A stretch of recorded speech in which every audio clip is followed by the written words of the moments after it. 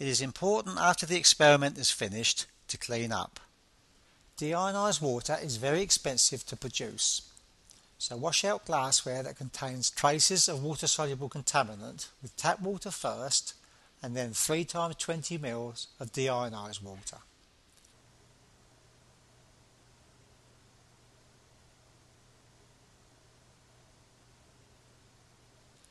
The first rinse will take out nearly all the tap water.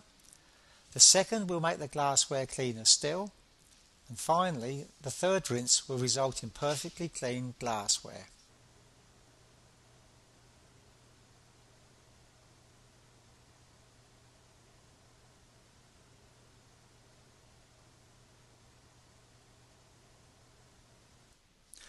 For water-insoluble residues, use acetone, which must never be poured down the sink, but into unchlorinated waste. Again, 3 small washings are better than 1 large.